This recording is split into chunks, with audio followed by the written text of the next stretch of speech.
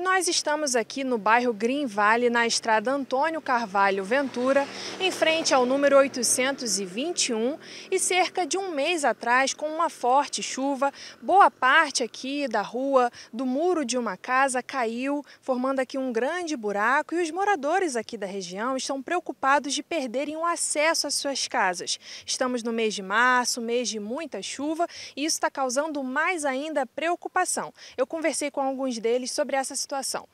Edson, conta pra gente, qual é o problema aqui da rua, desse buraco aqui que está causando muito transtorno, muita preocupação para vocês, né? A preocupação é o seguinte, que tem um buraco muito grande, que nas chuvas levou o muro, levou tudo daqui, e a gente queria fazer um apelo à prefeitura pelo seguinte, porque aqui a prefeitura só entra aqui para recolher o lixo e a eliminação. Tudo isso que você vê aqui limpinho, arrumado, nós fizemos até o calçamento, nós nos cotizamos, fomos trocando paralelo, fomos de paulatinamente, e tá isso que você está vendo aqui. É um bairro maravilhoso, tem muita gente, tem vários condomínios aqui dentro, e estão fazendo um desaterro, e está passando mais de 100 caminhões por dia aqui, e caminhões trucados, e vai cair o restante, e nós vamos ficar sem condições de chegar na nossa residência. E já está um mês nessa situação, e a cada chuva que passa, piora, não é isso? Piora, e a gente fica preocupado, porque aqui você vê o seguinte, tanto para a esquerda como a direita, aqui nós estamos num vale. Então a chuva vem toda exatamente para cá. Então, conclusão, a tendência é cair no futuro. Agora, sobre o proprietário desse terreno aqui, o que foi feito? Foi comunicado? Comunicar-se com o proprietário é complicado, que ele morreu, certo? Não. Mas acontece que ficou a viúva, ela não tem condições, os filhos não têm condições, então está complicado para resolver o problema. Agora, se a prefeitura viesse aqui, fizer pelo menos uma contenção para a água passar e bota uma canalização para tirar fora do que está, porque cada chuva está desbarrancando, está tirando mais, e a tendência é isso arriar.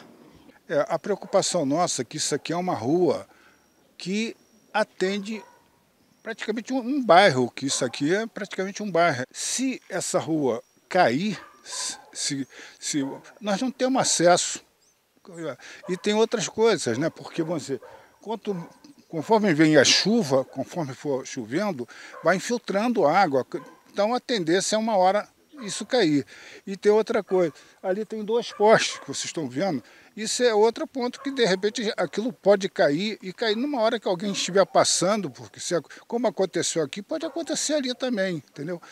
E pelo que eu estou vendo aqui,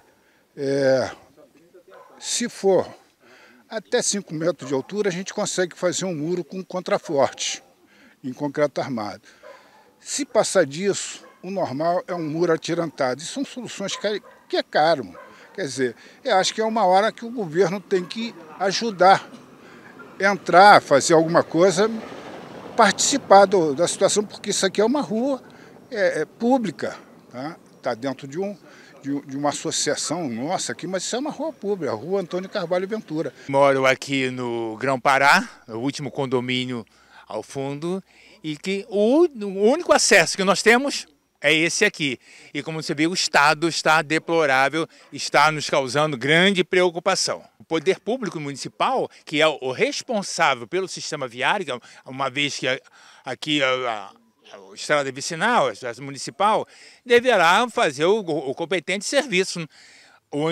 Seu corpo de engenheiros é que vai definir o que fazer. Nós temos aqui no nosso quadro técnicos que já definiram o que fazer. Agora vai depender do entendimento da prefeitura.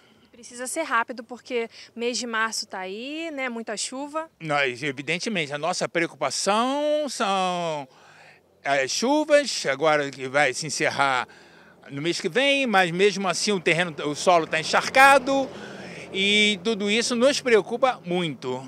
Em nota encaminhada ao Diário no final da tarde desta quarta-feira, dia 13, a Prefeitura informou que a Defesa Civil realizou vistoria técnica no local e notificou ao proprietário sobre a necessidade de uma intervenção para a estabilização do terreno.